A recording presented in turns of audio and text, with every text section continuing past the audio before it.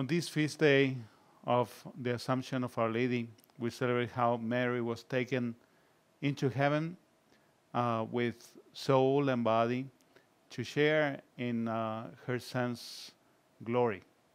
And so we rejoice with Mary.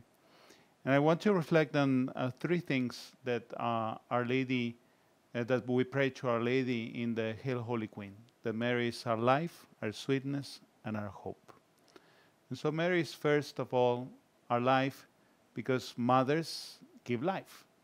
And so through Mary's intercession, we get the life of Jesus in our hearts, and that life is increased through all the graces that through Mary we get. Of course, Jesus is the source of grace, but Mary is the channel of grace for each one of us. But she's not only our life, she's also our hope.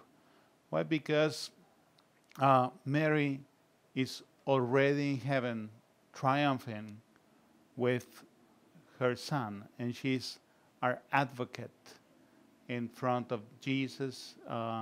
And so we get all this help through her, and so we can hope to be with Mary and Jesus in heaven. And finally, she's our sweetness.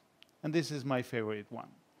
She is our sweetness because Mary helps us throughout our difficulties, throughout our crosses, throughout our temptations, with all those graces. And especially so good to know that we have Mary as our mother with us, that she accompanies us, that we are not alone. And let's pray today that thing that many of the saints pray. They say, "Monstra te esse matrem." Show us that you are mother. Mother us. Take care of us. May Mary be our sweetness, our life, and our hope. God bless you.